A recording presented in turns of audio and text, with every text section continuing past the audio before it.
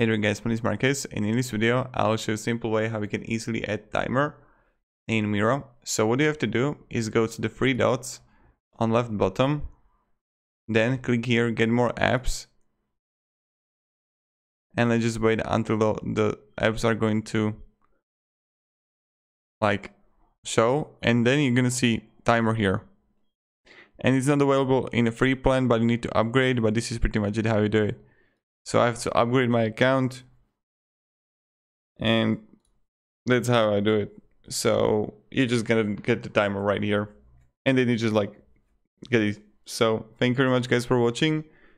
If you get any questions, ask me down in the comments, and have a great day and goodbye. See ya.